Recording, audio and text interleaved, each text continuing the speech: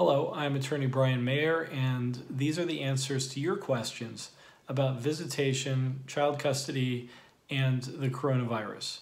Now, please consider subscribing to my channel. If you find this video to be helpful, you will most likely find other videos that I've published to be helpful to your situation as well.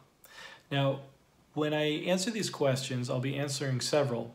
So to save you time, I'm going to be publishing the time frame for the answers that are being, the questions that are being answered right here. You're welcome to skip ahead in the video and see the answers that you just want to see, but I do recommend watching the whole video because as this coronavirus becomes more prolific, as the spread becomes greater, these issues are going to become more and more pronounced, and an issue that is facing you right now might be different from an issue that's facing you a little bit later on. So I'm going to try to answer all of those questions here, but feel free to cut to the portion that you need to be answered right now. The first question I'm going to be answering is what happens when a child has to travel to see one parent because the parents live in different geographic locations and one of the parents does not want the child to travel due to the coronavirus outbreak.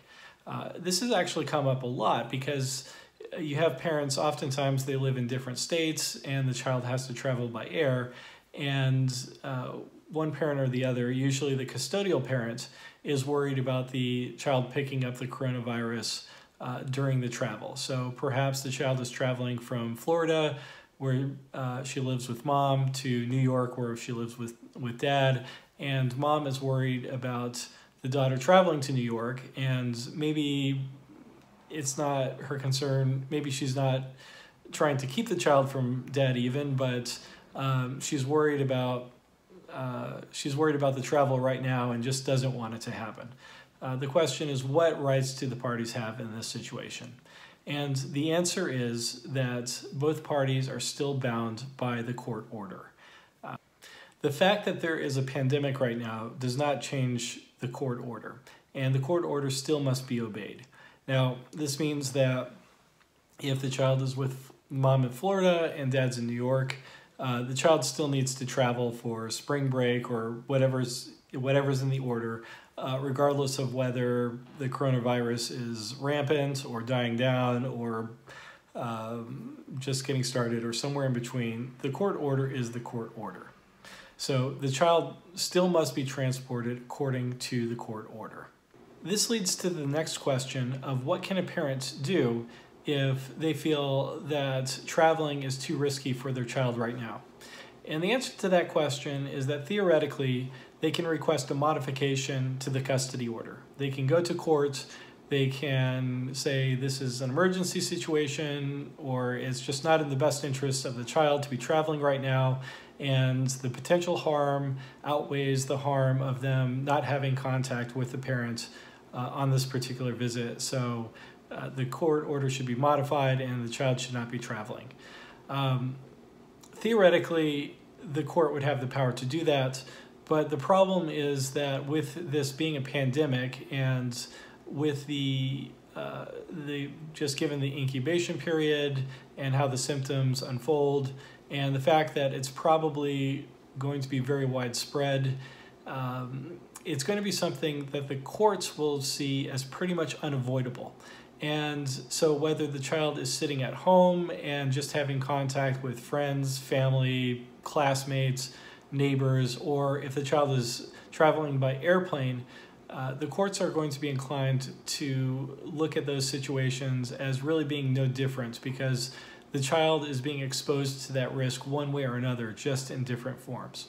If there's something truly exceptional about the child's situation where they are at a demonstrably lower risk by not traveling, by staying at home, maybe they just, maybe they're homeschooled and their parents have, the custodial parent has them on lockdown and they can truly protect them from this virus, you might be able to persuade a judge that travel for the short term either can be canceled or some sort of alternative, less risky travel option might be appropriate to make available. Or maybe even if the child has some sort of respiratory issue and they're particularly high risk if they contract the virus, then there's probably there a really good argument for making some sort of modification for the time being. For example, if the child suffers from asthma, if their doctor can give the opinion that this child is at high risk of suffering serious consequences or death if they contract the virus, then that sort of information could be persuasive to a court. But for the most part, any request of that nature is really going to be construed with great scrutiny.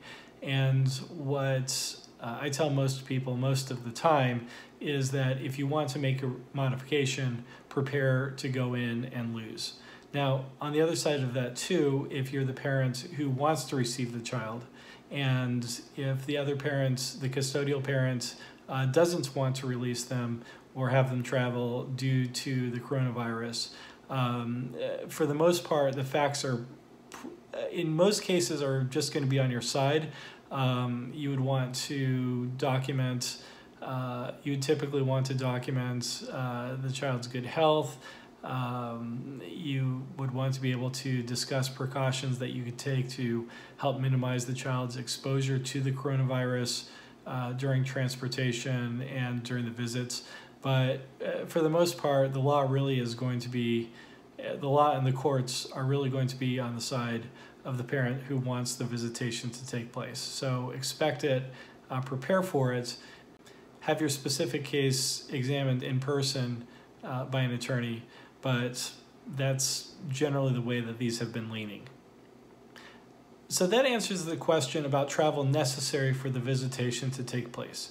But what about unnecessary travel? What about the situation where one parent simply on their custodial time wants to travel with the child by air to attend a crowded theme park or something like that, and you feel that there is going to be some exposure there that the child might not otherwise have, and you don't want the travel to take place even though there's no dispute over the child visiting with the other parent?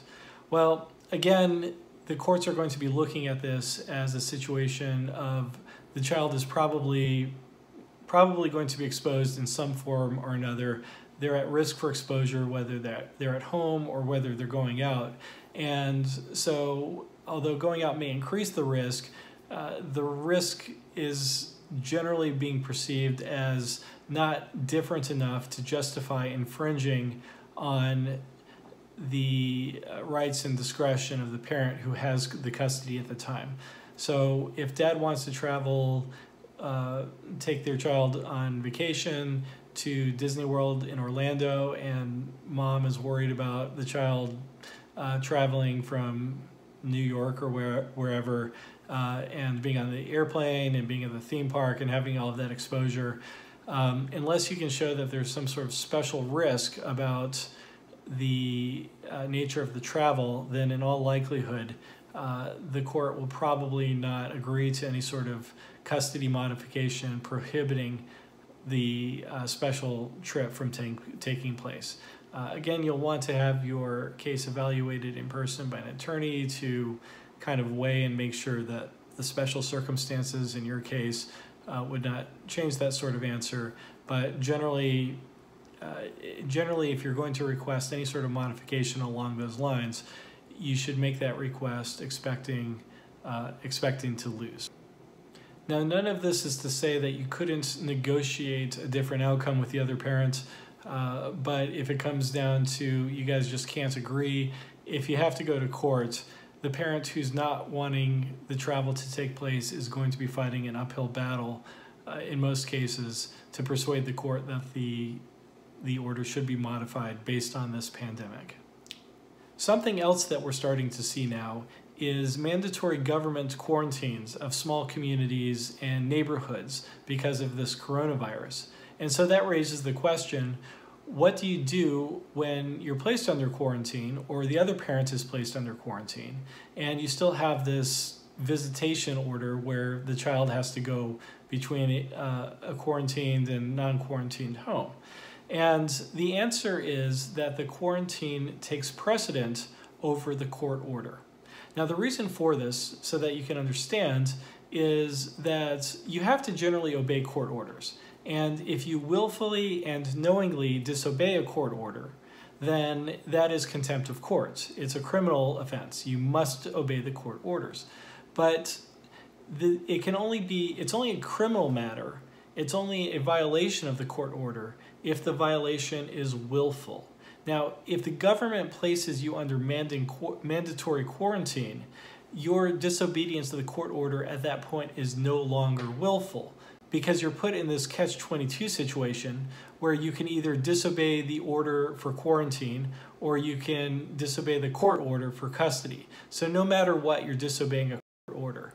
And as it goes, it's the government quarantine that takes precedent over the custody order.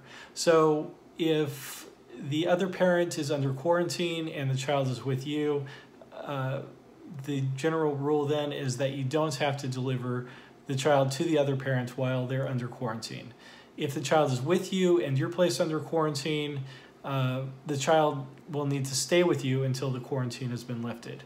So it's going to be terribly inconvenient and confusing, but the quarantine takes precedent over any custody or visitation order. Another question that a lot of parents are facing is what happens to the custody and visitation order if there is a travel ban.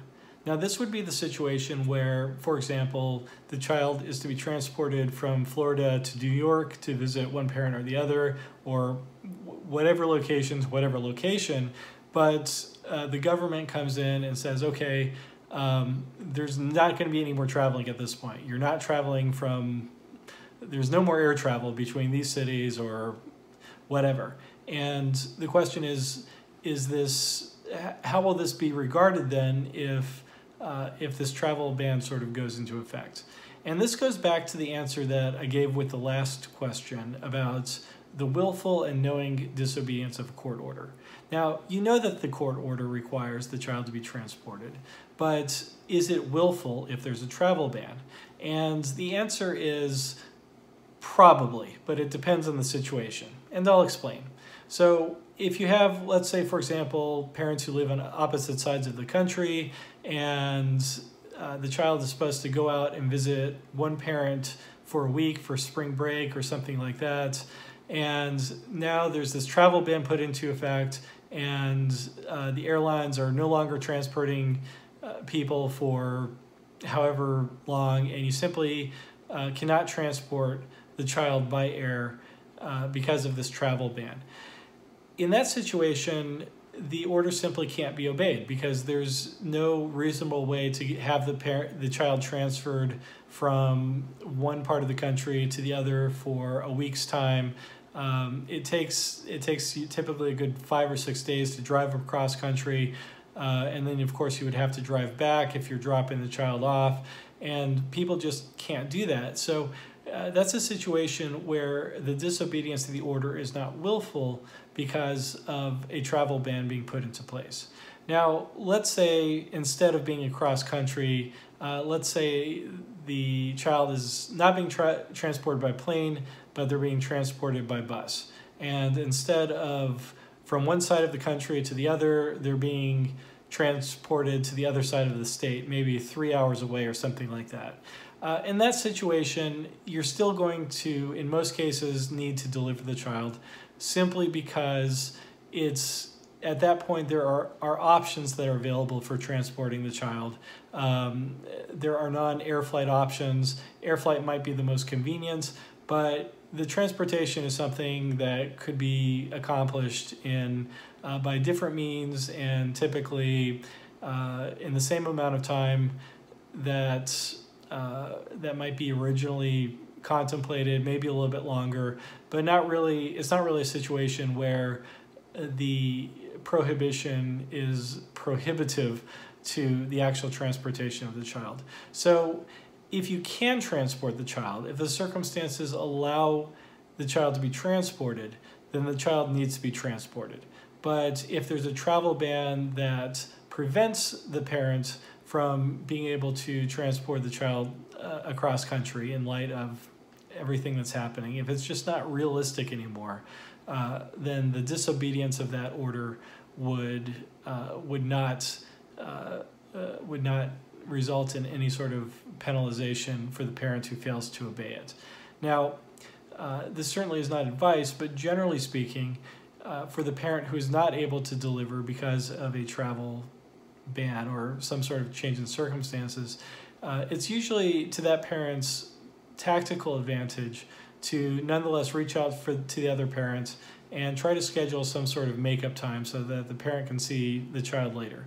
Because even if you are not able to obey the order due to some sort of travel ban, the court would still look upon it favorably if you still tried to work out some sort of arrangement so that the visitation could still take place.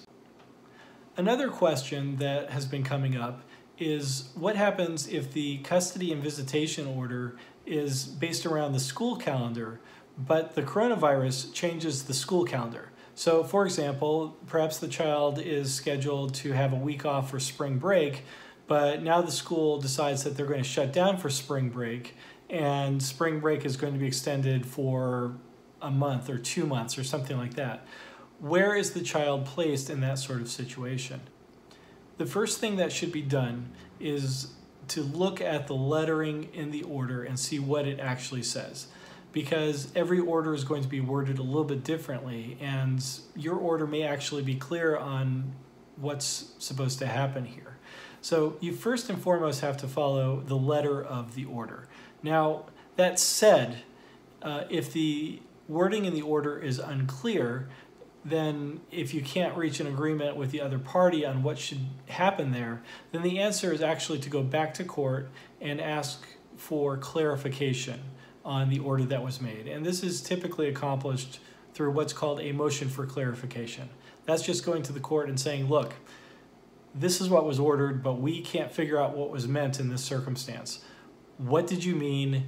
Because we can't figure it out now that this unexpected thing has happened. So a motion for clarification is an option. But what happens if the order is clear, but it's simply never contemplated some sort of situation like this? Let's say spring break was supposed to be a week long and dad was supposed to have the kids for spring break, but now because of the coronavirus, it looks like spring break is going to last for 8 weeks, and the child is going to be perhaps 8 weeks without seeing the other parent because of how this order was unfortunately worded. Well, ultimately, when you look at orders, the intent comes into play.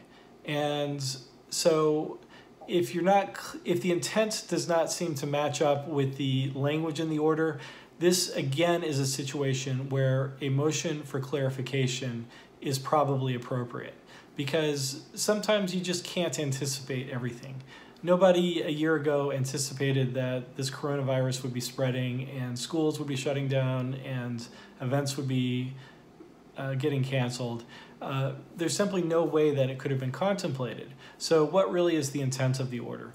The court can answer that question, and a motion for clarification is a way to get. The last question that I'm starting to see arise that's becoming more common is, can I use the coronavirus as an excuse to deny visitation to the other parents, not because I'm concerned about the coronavirus, but because I believe that the visitation is not in the best interest of the child, and I don't have an order that I think is in the best interest of the child. So can I use this virus as an opportunity to deny visitation to the other parent? The answer is no. And what's more is that if you attempt to do that, in all likelihood, you are creating an even more dangerous legal situation for yourself and for your child. Now, the court doesn't like parents to take advantage of situations. The court is concerned about the best interest. The court is concerned about the best interest of the child. If the court has decided that visitation needs to be a certain way, the court does not want a parent looking for excuses to disrupt the court-ordered visitation. And in fact, if the court perceives that a parent is using the coronavirus as an excuse to deny visitation in violation of the order, then the court can actually come back and penalize the parent in certain ways if they attempt to do that, or even if they go to court and make the argument under false pretenses that the visitation should not take place. So these are my answers on the coronavirus and how they affect custody and visitation. I really strongly encourage you to subscribe to my channel and check out my other videos. I have videos on things like what to do when a parent disobeys a court order, when can the court take action on a disobeyed court order, how does one prove disobedience of a court order. And all of that really just ties into this question of what are the sort of things that you're going to have to worry about if something changes because of the coronavirus. What is the burden of proof going to be? How can I prove it? And if I'm innocent or if I'm just righteous, how can I defend myself and advocate for me and my child? So thank you very much. Please consider subscribing to my channel and liking the video below. If you have any questions on this or anything else that you'd like to see answered at some point, please leave a comment and let me know. What do you think will happen due to the coronavirus? Leave those comments below. Thank you for watching.